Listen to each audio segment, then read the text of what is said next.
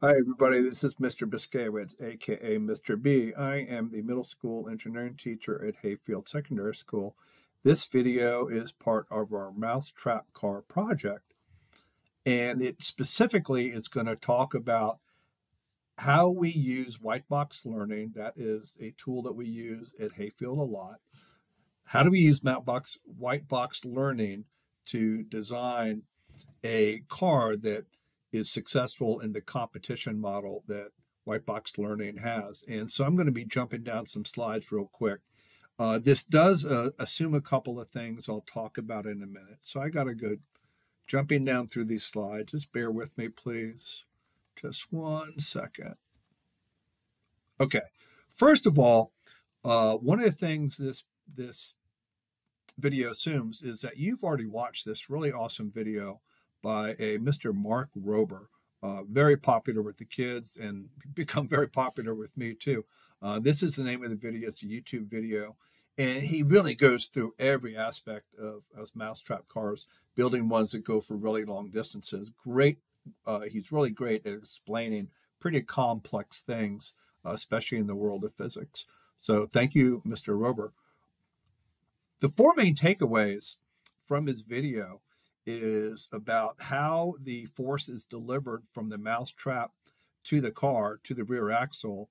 And he talks about wanting to deliver that force from the mousetrap to the rear wheels over a small amount of force spread out over a long period of time. Now, that means it's a small fraction for mechanical advantage. So we're talking long lever arms here.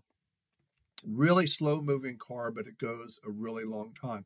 The other thing he talks about too is reducing friction, wheels, axles, bushings, things like that. Those are the main things that are going to affect our model in Whitebox Learning and the kit that we're using. We also purchased from Whitebox Learning. We reducing the weight and reducing rotational inertia is not really a big part of what we do. We're using the wheels that came with the kit. We are reducing the weight. The kit there's not a whole lot of weight that can be reduced. You'll see what I mean as we get into it.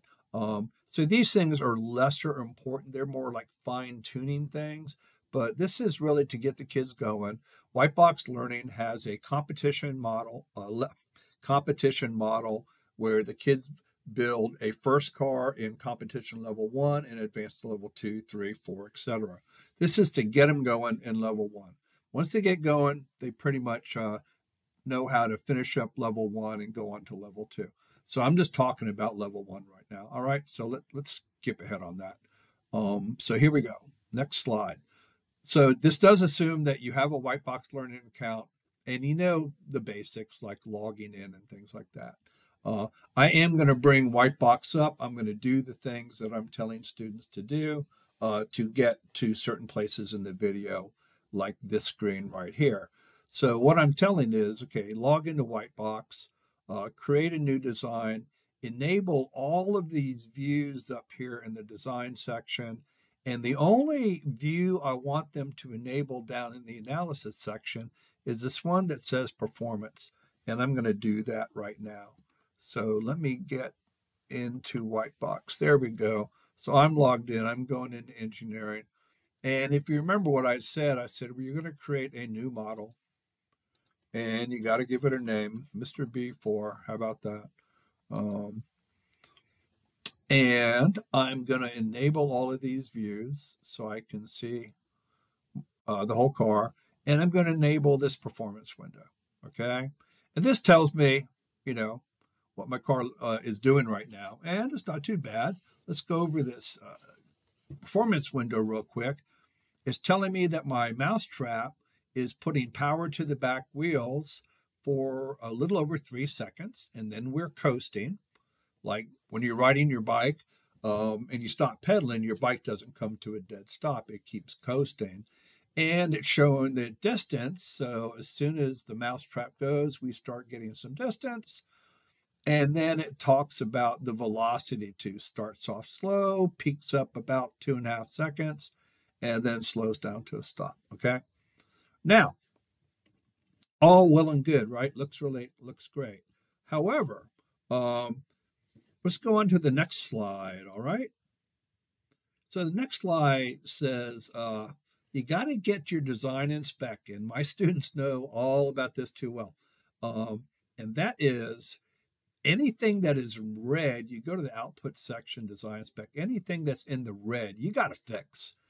Because you can't put an out of spec car into competition. Well, you can, but you don't get any points for it.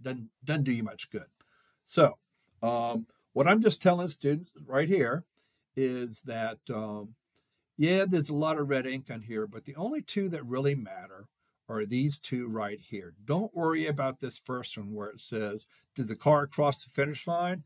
And it says no. That's going to resolve itself as we resolve these things down here. Trust me on that, okay?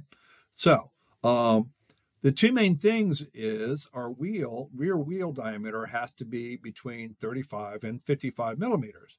Well, it's 58. It's too big. We need a smaller wheel at this level 1. Rear axle is saying our rear axle position is at 25 millimeters from the rear, and it's supposed to be between 9 and 20. Pretty easy to fix, okay? So let me jump back over here to Whitebox, and you can see I've got the same spec that was on my design. I'm going to go fix this rear wheel and rear axle, okay? And I just got to use a smaller wheel and a smaller axle. And I believe I even told the students what to use. Set the wheel to rear racer, set the position to some number between 9 and 20, because that's what our spec says we can do, okay? So trying to make it easy, trying to get kids going on this. It can seem a little daunting at first. Okay, so I'm just working on the rear wheel assembly right here, rear wheel assembly. And I'm going to change those wheels. Now notice there's a bunch of choices. But I want you to notice that this 3.0, these are actually 3D printed wheels. That's a 3-inch wheel. It's even bigger than what you see on the car right now. What's on the car right now is Tamiya Narrow, I guess. I probably didn't pronounce that right, but anyway. And then you have 5.5-inch wheels. Those are really big. And CDs, as you know, or DVDs, same as the DVD, they're even bigger. So that only really leaves us one. Now we're on the rear wheel, so we're going to use the rear racers, okay? And the other thing it said that we needed to do was we needed to change the position from rear to be 9 to 20, because that's what the spec says. And it's currently 25. So we're going to come over here, and I'm just going to pick kind of a middle-of-the-road number is what I usually do, is 15 is kind of in the middle. And let's apply that. All right. Don't worry about what just happened to your performance. Your performance just went, okay? But after we did that, well, we're in spec, okay? So look, yay, we're in spec, but the car doesn't move. And see, if I go look at my spec in here, yeah, the car doesn't move. We still have this problem up here. I said, don't worry about that. It's going to resolve itself, okay? So do not worry about that. Okay. Now, so we're in spec, congratulations, but, the car doesn't move. That's not too great. So now we're going to go back to what Mark was talking about. He was talking about that, how quickly our lever arm is moving. So if you look here on this performance chart, and I'm going to go to my full screen in a minute, but you can see it says that Mousetrap goes from nothing to it's done in just a little over a second. That's like schwack. Okay, so that is not exactly a long and slow movement. So that's really the issue we're talking about here. We want to change that. And if we make our lever arm longer, that's going to slow down that lever arm and give us a little bit of force that's going to last over a longer time, okay? So we're going to do that. And so let's just jump right in it and do it. Now, we're going back to engineering. And the lever arm, anything to do with the mousetrap and the force, it all comes from the mousetrap assembly. And so the length is only like 100. Now, how long can we make it? Well, we always go to the spec.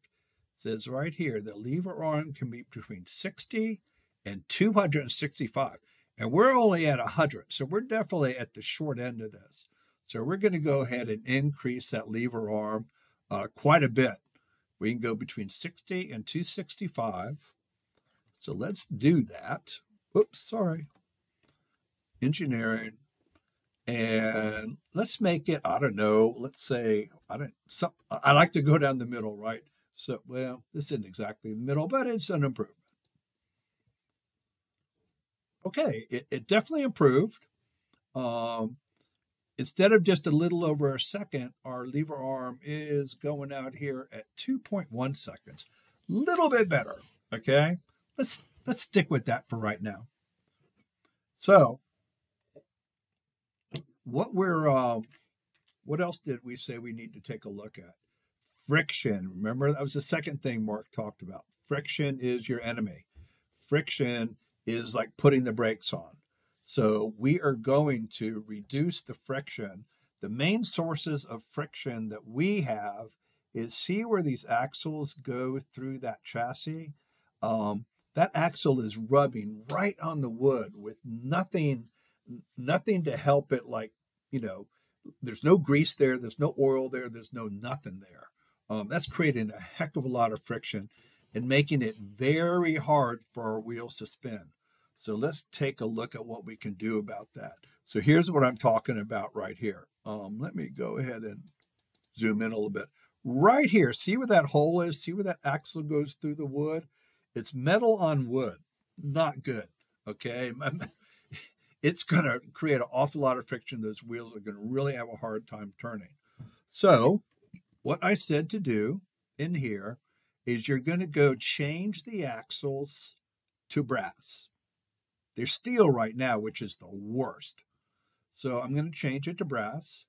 And then I'm going to add some bearings. Now, what is a bearing? What a bearing is, it's something you put between usually two things that are moving, or one that is sitting still, one that is moving, that creates a smoother, lower friction surface between the two. Okay, so we are going to put something that's going to, these bearings are going to go between the axle and the wood. So right in here, instead of that axle rubbing directly on the wood, we're going to put a bearing. We're going to put something in between there. You might have heard of ball bearings, bushings, things like that. So this, we're just calling this a bearing, okay? And so first thing it said was change the axle to brass. So I'm going to do that, okay? And then it says change the bearings to plastic straw. Okay, right now it says there's no bearing at all. So I'm going to change it to a plastic straw. And I'm going to apply that. Okay. Didn't make much difference yet. Don't worry. Remember I said you have to do the front and rear assembly. Okay. So that's just the rear assembly. And now I'm going to go do the front assembly. I'm going to do exactly the same thing. Get rid of steel. Steel is the worst. I don't know what situation you want to use steel in. Well, there's one that's kind of obscure. We'll talk about that later. And so I changed it to brass and plastic straw, just like my instructions said. And I'm going to apply that. So front and rear are taken care of. And oh, our car is moving. Interesting. So check this out. The mousetrap is still going pretty fast, right? We made our mousetrap, or our lever arm, we made our lever arm longer, but it's still putting all the power to the wheels in just 2 seconds. We want something more like 5 seconds at least, okay? But the good news is our car is moving. It's not moving real far, okay? But we are moving, and we're even getting into the coasting section, which means Okay, yeah, we're running out of power and then we're close, but we are moving. This is progress. All right. There's one other item that, excuse me, Mark doesn't talk about explicitly. Because the kind of wheels he was using, this really wasn't a factor, but it is on this kit, on the Whitebox kit, all right? And that is, we're putting so much power down to these rear wheels so quick, they're spinning. Have you ever seen a wheel do something like this? And now this wheel is actually on ice, okay? And so you put that power down, and you're on a slick surface, there is what we call traction. There is no traction there at all. It just spins. The car doesn't go anywhere. Well, we can actually increase the traction of our rear wheels by putting rubber bands on the rear wheel. Rubber bands? I didn't see any rubber bands. Well, they're there. Let's go back to the rear wheel section. Rubber bands. Let's use them. Now, I'm going to caution all of you watching this video. Don't go crazy yet and say, oh, I'm going to try doing this and that and that. Just do exactly what I'm telling you to do. You'll have a chance to experiment with all sorts of different things. Like maybe you want to try a different axle or whatever, okay? But just do the settings that I'm telling you to do so we can get moving along here. Wow, now that is a big difference. Check this out. I'm going to take the rubber band off. Look. We were going, our total distance was less than half a meter. But by adding rubber bands, so our tires aren't just spinning, okay, we are going almost 10 meters. That's a pretty big improvement. And you can see when the Mousetrap starts, as soon as it lets go, we start moving pretty quick. But we are still sitting there spinning wheels for half a second. I wonder what we can do about that. But that's where this video stops, because I want you to think about that. How can we spread that force out, make it a little bit softer, and so we don't waste any of that Mousetrap force at all? Because the first half second of it, we're wasting it. It's 0.4 seconds, technically, right? We are wasting it. Our wheels are spinning. How can we do something about that? We've reduced the friction on the front and rear axles by changing the brass and plastic straw. We added these rubber bands to the back. You never want to add rubber bands to the front, so I'll tell you right now, that is not going to help you. That's actually going to make things a little bit worse. But how can we kind of maybe slow down that power a little bit so we're getting all of the power of the Mousetrap to the car? That's where we're going to stop. But right now, if we go and look at our outputs, I told you that car did not cross finish line would be resolved. And it was resolved because of the things we did. The things we did were, we slowed down our lever arm by making it longer. We reduced the friction on the axles by switching out the axle to a better metal. Brass is a much softer, smoother metal. It's also much lighter than steel axles. And adding that plastic straw, which I usually demonstrate in class by simply spinning the axle in bare wood versus a plastic straw. So we, changed our axles. We added that plastic straw. We did it on the front and the back, and we added those rubber bands to add some traction to keep our wheels just from spinning. And lo and behold, we got a car that is doing okay. We could go ahead and put this car in the competition and get some points. But I'm telling you, there's still some meat on the bone here, right? There's still 0.4 seconds of wasted energy. You guys got to go figure that out. Hey, good luck.